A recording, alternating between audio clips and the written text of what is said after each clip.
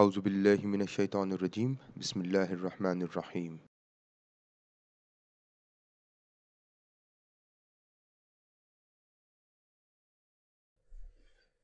In this session, we are going to discuss questionnaire design, the key considerations when you are designing your questionnaire. Now, this list is definitely not exhaustive, and a number of different considerations may be added later through your own reading. So, what are the key considerations when designing a survey questionnaire? Now, the first thing, it has to be reliable and valid. Now, in order to get a reliable and valid questionnaire, what I definitely suggest is that get your questionnaires from peer-reviewed journals. Now, those databases that have got quality journals, like as I mentioned in one of my previous videos as well, Emerald, Sage, Springer, Wiley, Taylor & Francis, Cambridge, Oxford, Science Direct, and all those databases have got quality journals. Make sure that the paper that you have selected or the questionnaire that you have selected has been tested for reliability and validity. The questionnaire that you select must be reviewed by an expert. It could be your supervisor, it could be any of your peers as well, it could be any of your colleagues as well. It may be a subject expert who has researched in the area. Now, it must be in line with your study context. Let's say I'm studying social responsibility in universities. Or, to be precise, I'm studying social responsibility in public sector universities. And therein, let's say I've got the questionnaire on corporate social responsibility. And in that questionnaire that I'm distributing or going to distribute in the university, I've got questions on profit making. Now, public sector universities are not for profit making. They are there for a service. So, your questionnaire is not in line with the study context, because although you are studying social responsibility and although economic dimension is a critical dimension of social responsibility, but that is for private sector organizations, not for universities. Let's say another example could be you want to study creativity in banks, let's say, and you are asking those questions about creativity from branch level employees. Now, branch level employees cannot be creative in the banks. It is the very senior management that can be creative. So you are asking the wrong person. Although your questions may be right, but they do not fit the study context.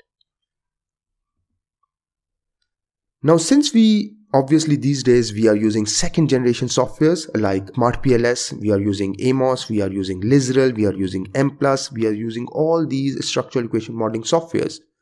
Now, you should have at least 4 items in each construct. Normally what I prefer is 5 or over, but not too many, maybe 15 or 16. Now, this is not good enough. So, over 5 or 6 questions is good enough. Now, the reason that I prefer over 5 or 6 questions is that during structural equation modeling, your items may be removed. Now, what do you mean by items? Now, these are questions that measure the underlying construct. Let me give you an example. Look at this. Now, this is your construct, internal stakeholder responsibilities, and these are the items. You can call them indicators as well. Some of the times you are calling them variables as well. Some of the times you are calling them questions as well. And this is your response scale on Likert scale.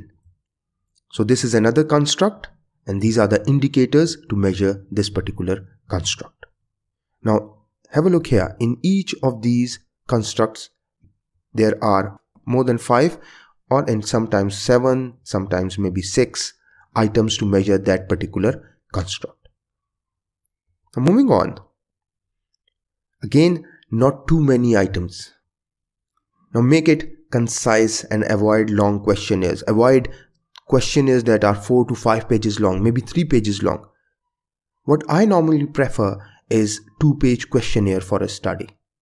Although it depends on the number of constructs, number of obviously items in a particular construct or indicators, but again, try to make it concise and avoid long questionnaire.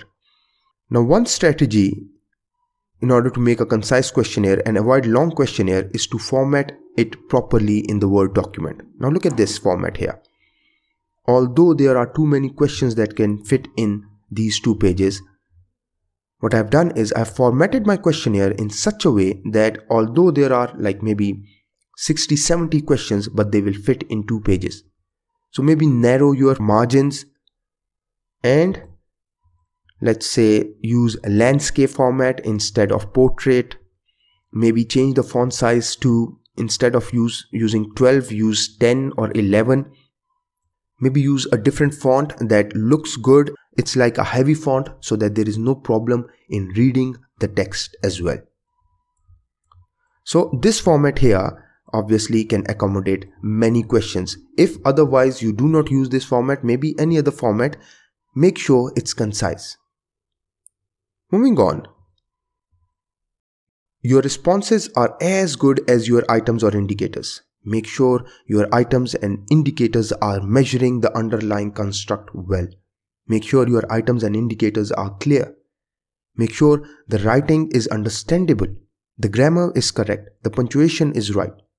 Now, if your responses are wrong, this has to do, or sometimes it might have to do with your items or indicators. So make sure you have worded them correctly. Like let's say if you are changing the items or the indicators. So if you're changing the items or indicators, make sure that you check them for grammar and make sure they are reviewed by an English expert, plus they are reviewed by a subject expert as well if English is not your native language. Now match the response option to the item, indicators or question. Now your response option, that is the option that the respondent is going to select, must match your indicator or question. How? Let me give you an example.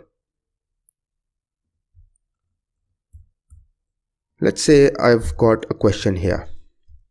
Let's say, do you like your job? Now this is the question that I've asked.